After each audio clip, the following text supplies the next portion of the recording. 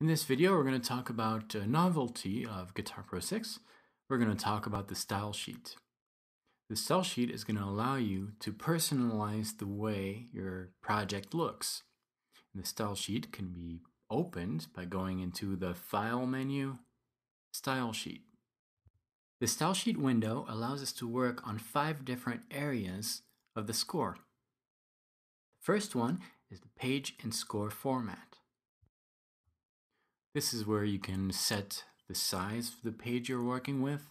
This is useful if you want to print your project. You can also determine the different margins of your project.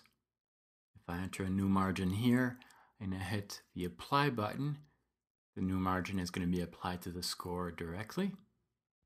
The tuning allows you to show or hide the tuning used in the project. The sizes and spacings will allow you to determine the size of these elements, and the chord diagrams will allow you to show chord diagrams in your project and determine the size of these diagrams.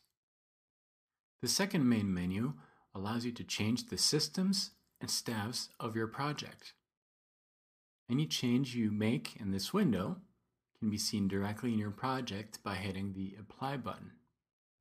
The third window allows you to determine the header and the footer of your score. This menu is divided into 3 subcategories: the first page header, first page footer, and other pages.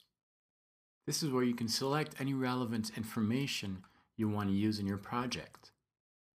You can also choose the type of font you want to use for each one of these different informations. The fourth main menu is going to allow you to enter all the different texts used in your score, such as the font used for the fret number, the grace notes, for the texts, the chord names, and so forth. The global style for musical symbols will allow you to create a score in the classical way or the jazz way.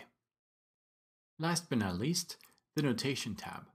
You might want to hide the tabs when you're using standard notation, or maybe extend the stems and the tabs.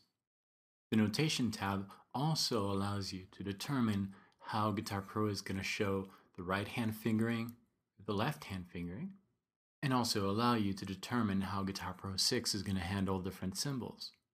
Once you're happy with your style sheet, you can save it for later use or load another one to apply to your current project.